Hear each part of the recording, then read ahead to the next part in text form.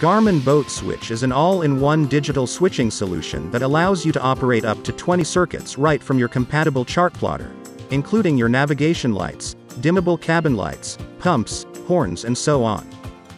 In this video, we will show you how to set up your boat switch on your chart plotter. Before we start, make sure you have properly connected your boat switch to the devices on the vessel. Now, go to Vessel, Switching. You will see all the switches here, whether their channels are connected or not. First, we need to set the switch configuration. Select Options, Settings, My Vessel, Switching, NEMA Standard, Configuration. Garmin Boat Switch provides both latching and momentary switches, but only receives a momentary signal from the chart plotter. So, select Momentary. Then, change all the switches' configuration to momentary. Next, let's go back to switching. There are 5 kinds of switches. The first kind is toggle, including channel 1 to channel 5 and channels 9 and 10. Press to turn on or off. To be noted, by default, channels 1 and 2 are for navigation lights and anchor lights.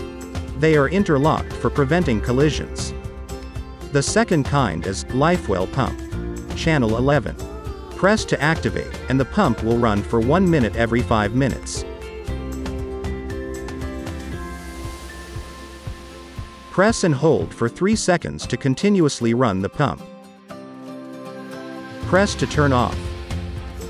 The third kind is Bilge Pump, including channels 12 and 13. Press to run the pump for 2 minutes.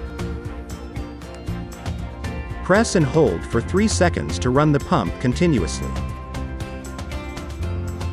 Press to turn off. The fourth kind is Dimmable, including channel 17 to channel 21. Press to turn on or off.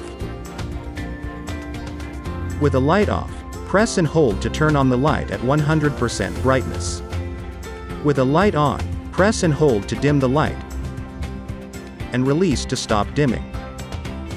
The fifth kind is Momentary, including channel 25 to channel 27. Press and hold to turn on, and release to turn off. And that's it. Please watch our other videos for more boat switch tutorials. Thanks for watching.